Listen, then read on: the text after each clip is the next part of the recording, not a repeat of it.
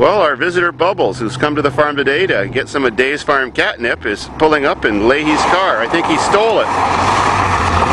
He's obviously driving like he's been drinking.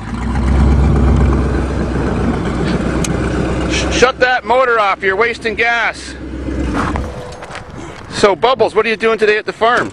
Hey, you must be that famous Dave Rock. Yeah. I'm here to get some of that old famous catnip after Really? this old fucking that drunk trailer park bastard's car.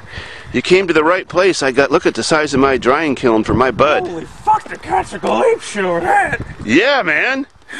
I stole, what'd you steal? Oh, he left his vodka in the car? Oh, looks like you had a little bit nipper, didn't you? You got that right. Hey, you're not Bubbles. You're too tall and skinny. You just sound like him. I'm a sexy Bubbles. Oh, yeah, okay, sweet. We're cat people, you know, I need something that kind of... Well, this place is definitely a pussy magnet since I'm going to be the number one spot in Canada for growing Davidsfarm certified chronic catnip. God damn.